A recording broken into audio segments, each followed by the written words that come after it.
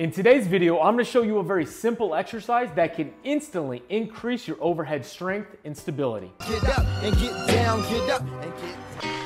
Hey guys, thanks so much for stopping by the YouTube channel. If you're going to do any overhead lifts, whether that's a snatch, a jerk, a kettlebell press, anything like that, and you feel unstable, I want you to try this simple test. So Ed, come on over here and I want you to jump on the bed face down. Now you're gonna have to grab a friend to do this exercise, and you wanna be laying down so we don't have any compensations with any other part of your body. You're gonna have that friend take your arm into that ideal overhead position. Arm is going to be about the back side of the head. Again, this is going to be mimicking that position that we're in, jerking the barbell overhead, snatching, kettlebell, anything overhead. This is that position. Now, I'm going to ask him if he can hold his arm up here while I remove my hand. Does there appear to be any compensation? So can you hold it here? Very good. So if you get up here and I take that hand away and you see the body jerk, upper trap kick on too much, we're already knowing that there's going to be some compensations and weakness right there. But if you can hold it there, now don't let me push down. Let's see what his strength and stability is. I'm going to use 2 fingers to push his hand down. Hold it here. Hold, hold, hold. You can see how easy it is for me to push his arm down. What that shows is that he has some weakness in his mid and low back muscles right here, his mid trap and his low trap, that are not optimally stabilizing his arm overhead. So here's a simple exercise I'm going to give him, and we're going to see how that can instantly change his strength and stability levels going overhead. So come on over here. All you're going to need is a small plate. Does not need to be very heavy. If you're starting this for the first time, I recommend probably using about 10 pounds or a 5 kilo plate. Today, because Ed is a bigger, stronger guy, we're gonna use a 10 kilo plate from Malayco. So Ed, I want you to punch this weight against the wall, hand just above the center. Now, the idea behind punching the weight into the wall is that he has to actively contract all the muscles in the shoulder and in this back side of the body in order to keep this plate from falling down. If he doesn't, the plate just drops to the ground. So this is a closed chain exercise, meaning it's weight bearing.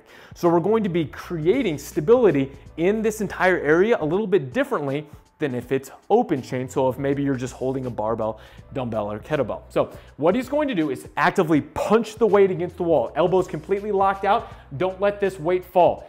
I want you now to reach your hips back. So hinge your hips, punch against the wall, punch, punch, punch.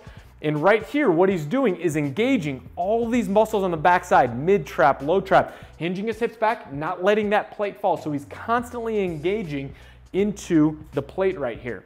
What this is doing is not strengthening his body, but giving him access to the strength that he already has. So we're neurologically priming the body to unleash a little bit more strength and stability into this overhead position. So it's a very simple primer exercise that you can do before you do any overhead lifting. So he's just gonna do a couple, maybe even hold in this position. Think about driving that shoulder blade upwards, punching against the wall. So that's maybe about 4 or 5. Let's do one more. Keep that elbow locked out, reach those hips back, push back, but don't let that weight fall. Very good. Come back up. Okay, so it's about 4 or 5 of them. Always test and retest, especially with these primer exercises. Let's see what we find. So same thing, I'm gonna move his arm into that overhead position. Okay, hold it right here, nice and strong. Don't let me push it down. 2 fingers again, push, hold, hold, hold, hold, hold. Look at that. A lot stronger in that position. So again, that shows that he now has access to that strength and stability better overhead. So again, guys, the idea is that when we're lifting overhead, we need mobility first and then stability second. So we want to have control over the positions that our body now has access to.